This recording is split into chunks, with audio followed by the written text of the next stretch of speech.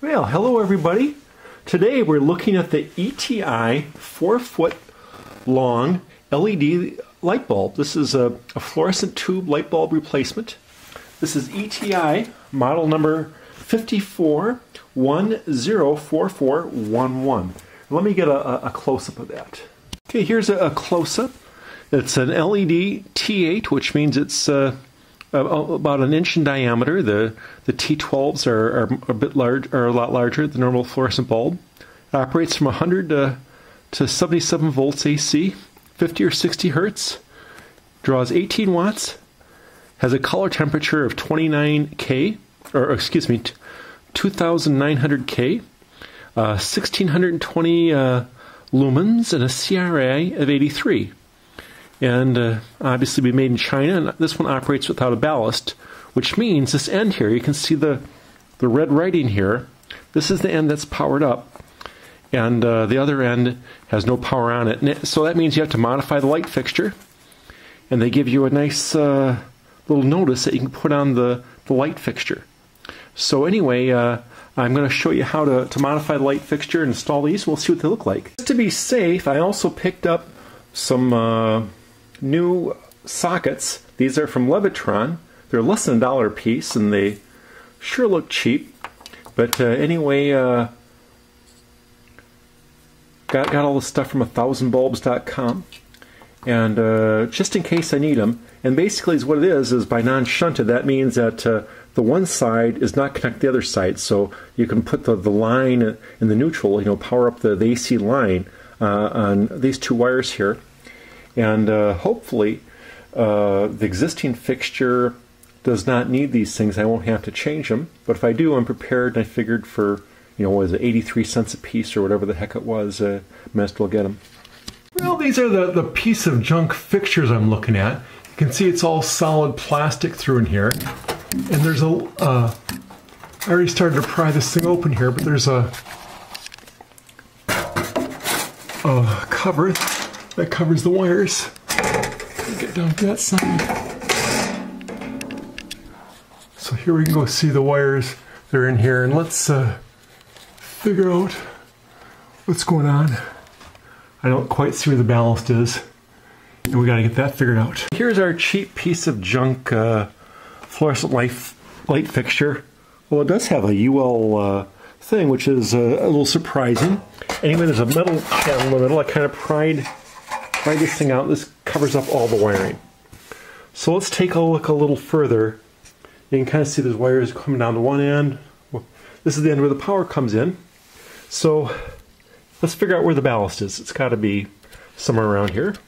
Okay, here's the key to getting this stupid piece of junk open. First, the cord is attached in here, so it won't open. So you have to pry this keeper out, and then take the cord out of the keeper. And then there's two slots.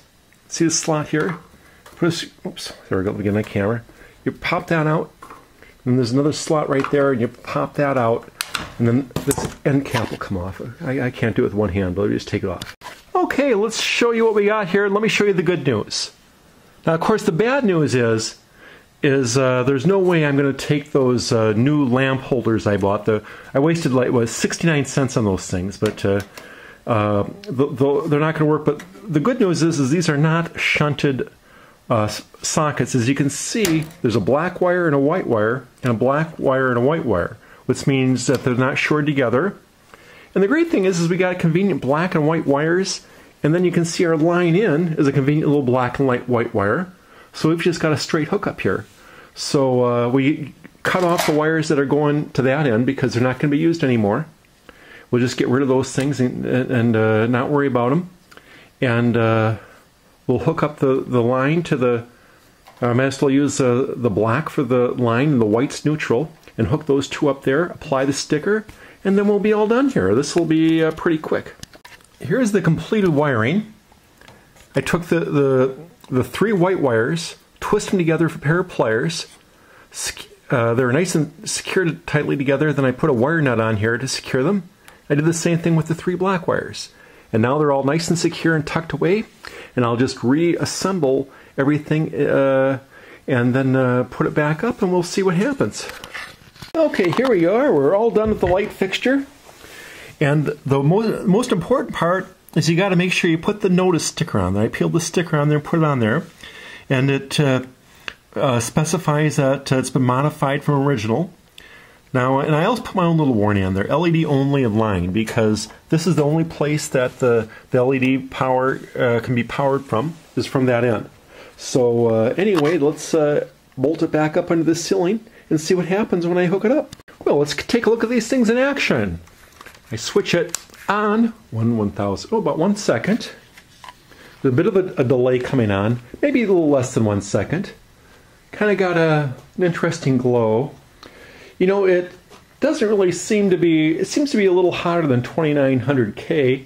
Looks more like maybe like a little higher than that.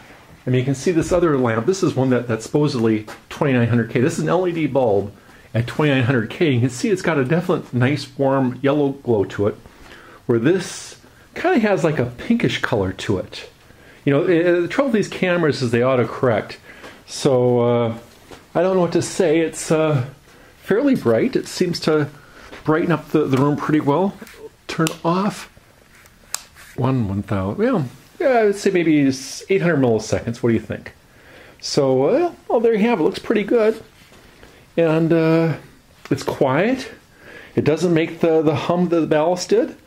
You know, and like I say, it's like a piece of junk fixture. The ballast was all screwed up. I noticed that one of the wires wasn't soldered. It was just barely touching me. That's the reason I could only get one bulb to even work in this stupid fixture. You know, I'm the one that was fluorescent. But LED, I managed to save all the money having to buy new fixtures for just the cost of these LED bulbs, and I think it was like maybe $12. And I mean, sometimes even get them cheaper than that if you look around on 1000bulbs.com. You can see the finished product.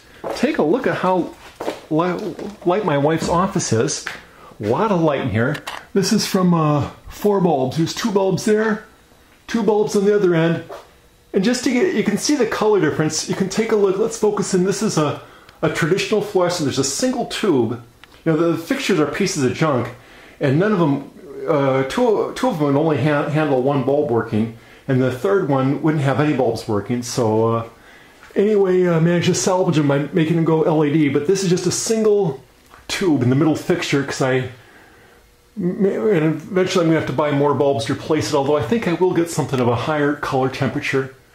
The 207 or the 2700K kind of gives it, kind of like I say, kind of a pinkish tinge. It's not really yellowish, but pinkish, where you can see the white of a true fluorescent. That's probably around maybe 5000K. And of course, here's the other bank of it, but a lot more light. You can see that there's just, I mean, a lot more light out of these LEDs than there is out of a traditional, was it maybe what 35, 40 watt fluorescent. So anyway, it really lights up the room quite a bit brighter.